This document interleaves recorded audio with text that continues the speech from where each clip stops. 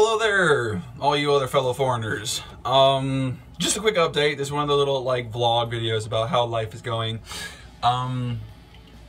It's going good. This past weekend so far has been a trip. Friday was just Friday, so nothing really happened there. Everything kind of finished off and everybody went to sleep. Saturday is when everything kicked off. Saturday was October 1st, and on October 1st there was a couple of different festivals. I believe there was some type of bamboo festival that was held down in Wakayama, but I did not go to that. I stayed in the local Tanabe area, and I participated in the Benkei Matsuri. Now the Benkei Matsuri, or Benkei in particular, is a very famous, basically warrior monk in history. You can look them up online, Benkei, Tanabe Benkei Matsuri. It's fairly simple to find. But there's a long history, long story of how a very famous warrior monk, or monk who became warrior, or warrior who became monk, I'm not entirely certain which, went on this journey, fell in love with the princess then died, so he took vengeance or something. I don't know. It's this fanciful tale in a lot of different aspects, but the festival itself has many different dances, many different songs, many different aspects of it that are all very popular and very traditional in most areas of Japan, and it's tied very closely with like the traditional bamboo festival held throughout the rest of the country. And the reason why I say this is because there's a very specific event that happens at all of these different festivals. It's the throwing of the mochi, which was just an absolute hysterical moment. I have it on a GoPro video that I'll be able to upload later on, but it's in different areas at different times of the day, they have this stand or on a stage, and these people basically play some type of like Japanese Benny Hill music. It's really funny. And then there's just this group of people that will stand up on the stage and they'll grab handfuls of these pre-done mochi, which is a rice cake. It's a very soft, gooey, freshly pounded rice cake with like bean curd flour surrounding it. And they just chuck them in the middle of a crowd. Now, of course, they're wrapped in plastic bags. They're not just throwing sticky rice at everybody, but it's in plastic bags. And they just throw them out in the middle of the street or out in the middle of a crowd of people. And it is one of the funniest things to see and to feel, now that I've actually been a part of it, where you'll be crouched down or standing up or whatever it is, however the actual procession goes for that specific event, and they'll just start chucking handfuls of these mochi packets, and sometimes you'll get one in the air, you'll catch it, sometimes it'll fall down around you, you'll be able to get it, and if not, you know, whatever. But the one thing you have to watch out for, that's the most dangerous thing, is, and I do not mean this in any like overtly hysterical fashion, it's the grandmas. The grandmas are vicious. The oba-chans are some of the most mean and ruthless people in that moment when it comes to getting the mochi and fighting for mochi. I was practically violated on 2 different occasions within a 3-minute time span of sort of crouched down, trying to catch mochi, trying to pick up mochi, and I got hit in the face with rice cakes twice, and each time they bounced off my head and then fell in between like my nether crotch region area. So I'm like, oh, I'll reach down and grab that. No, grandma is on the ground crawling like a freaking frog, snatching things out from underneath people's butts. I had 4 different pieces of mochi that ended up near my feet, and before I could even register how to look down, it was gone, because people are just reaching up underneath you, straight into your private zone, and grabbing mochi from your butt. And that's not a euphemism.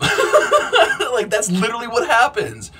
And it's not just the grandmas, it's everybody. It is a free-for-all. Now, of course, no one gets hurt that I know of.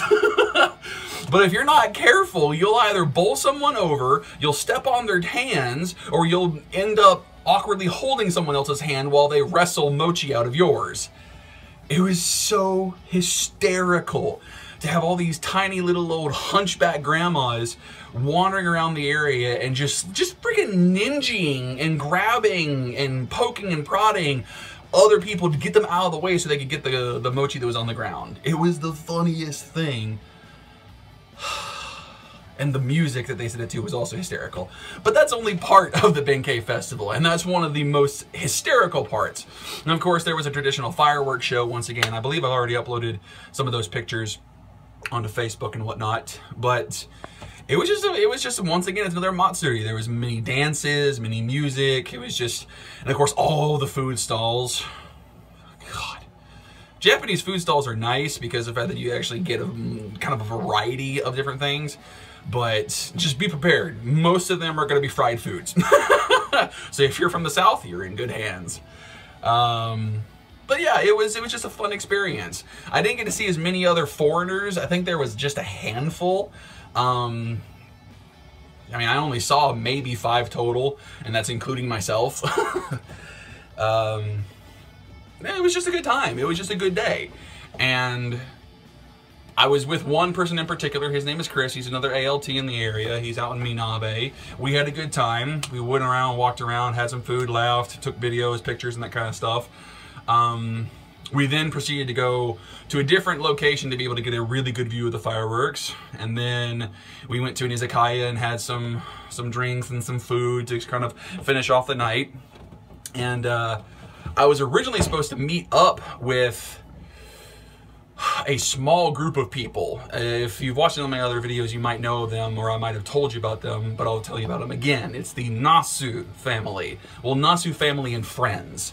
Very sweet couple. Fukuji is the husband, and then the wife is Kazuya, and they're wonderful people. They've been so good to me. They're like my Japanese mother and father now, more or less. That's just like what I can equate them to, because today, Fukuji actually woke me up at 8 o'clock in the morning with a phone call, and he then said, come to the Family Mart, which is the not the grocery, but the convenience store, just like with a 5-minute walk from my apartment. I'm like, okay. And I mean, we had already planned this, but it's just, he woke me up, got me to there, then drove me across town and took me to his local barber shop. So I mean, as you can see, I had a lot more hair in some of my other videos and recently, but I got a haircut today. And I mean, it's not my normal style of haircut. It's like extremely thin here, and then it's longer, I should say, up here. So I mean, it's a nice contrast. I've always wanted to have this area shortened much more than this area up here anyway. So it's a decent haircut. I like it. I didn't even think about recording it beforehand. I should have, because it would have been very interesting. Because I got a full treatment, and it was only like a $15 to $20 haircut. But I got like a full treatment. Head and scalp massage, shampoo, you know, conditioner and all that kind of stuff. And then, you know, buzz, snips, cuts, thinning. I mean, it was just the whole kit and caboodle. And it was fantastic, honestly. I loved it. It was hysterical. It was amazing. And also, to be able to get all the smaller hairs, it's a husband and wife pair that own this barbershop. So the husband would do the main hair cutting, and then the wife would come in and she'd do basically the trim work. I don't know exactly how else to pronounce it, to explain it, but it was the trim work. So she'd come in with a straight razor and she would, you know, trim up. That's basically what it was. So it was a very nice haircut. I liked it a lot. I'd been needing a haircut, and I had been dreading going to get one, but it wasn't anywhere near as bad as I thought it would be. So it was very nice. But yeah, if you go there, if you're a person that actually, you know, actually shaves, which I don't, they actually do the whole thing. Haircut and shave. You know, shave, you know, like shaving a haircut is 2 bits kind of thing. That old rhyme scheme as it was many years ago. That's what it was. You know, for $20, $25, you get literally a haircut, and they could shave and trim and, well, I mean, did they do the whole thing? Then that's actually something that I don't know if a lot of you know this. That's not legal in most barbershops in the States, because they have to have a specific permit requiring usage of straight razors and things of that nature in different barbershops, in most major barbershops. So the major chains don't have it. Some of the smaller places do, depending on where you go, but those are much more specific, or like home down barbershops. And, you know, I hardly ever see those anymore in the States. Those are much more in like old colonial areas, more or less. I could be completely wrong. I don't know. I just never see them down in Georgia. I think I went to one once a couple years back, and I didn't go back because it wasn't worth it. But here, haircutting shops are a dime a dozen. They're everywhere. And they can do everything, shave and a haircut. And it's really cheap. It's really nice. Full treatment. It was wonderful. But we ended up going out to another bar after I left one bar to meet up with the people I was supposed to meet up for the fireworks, but I didn't meet up with them because I didn't have any service and they didn't call my cell phone, so we just never met up. Long story short, drinking revelry, lots of food, lots of drinks, lots of good times, just people having a good night and good time. Then we went out, got my haircut today. What else did we do? Oh, we finally went to the Nasu family home. I was able to visit their home and see them in their natural habitat, as it were. And they've got a very nice, cozy little house. I mean, it is a house, and it's within really easy walking distance of my apartment. I mean, it's literally on the way to one of my schools. I pass by their house every single time I go to that school. So I know where it is, and I know what cars they drive now. So I mean, I will always be able to tell who they are and where they are, which is a good thing because they're really helpful people. They have kind of taken me under their wing, and I love that because they've been helping me so much. I've been learning so much from them, different phrases, different words, different ways to say things and things of that nature in Japanese. So they've been helping me learn that while also giving me a boost in my confidence to be able to go out and do more in the world, in Japan, basically, which has always been one of the hardest things for me to do, just because it's so scary out here being away from home and not fully understanding the language. But they've been helping out a lot, and I'm very grateful for them. And I try and tell them that as much as I can, but I still just don't think that there's enough sincerity in it with how there's the massive lack of translation between them and myself.